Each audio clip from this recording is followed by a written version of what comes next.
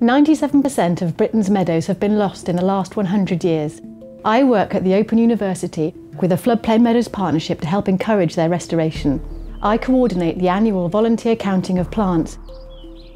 These are the findings for the very rare Snakeshead Fritillary. You can see last year's count fell dramatically to almost zero. We've been counting at North Meadow in Wiltshire, one of Britain's best protected floodplains.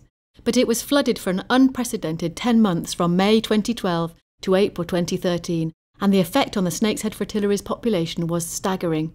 In 2012 we recorded 1,800 individual plants. In 2013 we recorded only 5. So I'm off to North Meadow to find out what the population looks like this year.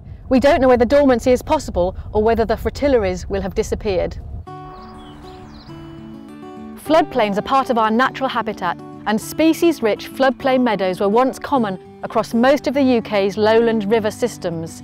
Traditionally a rich source of hay and offering excellent grazing land, they are today home to an abundance of beautiful and rare plants. But how are these plants coping with some of the biggest floods Britain has seen for many decades? So what we're doing, counting these fritillaries, is really valuable in terms of understanding their ecology, understanding how they function in a changing climate. This count is very scientific because we measure exactly the same points using highly accurate GPS technology every year. 13 centimetres. And it's good news. Early indications are that the Snakeshead Fritillaries have returned here. This shows just how resilient nature can be and builds our understanding of this special plant's physiology. Improved understanding means we can provide better advice on how to manage these sites in increasingly uncertain climatic conditions. Today's results are really good news for the whole ecosystem here. The main pollinator of the Snakeshead Fritillary is the queen bumblebee.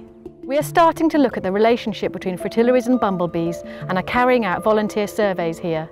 So our research will continue to investigate how to protect these special places.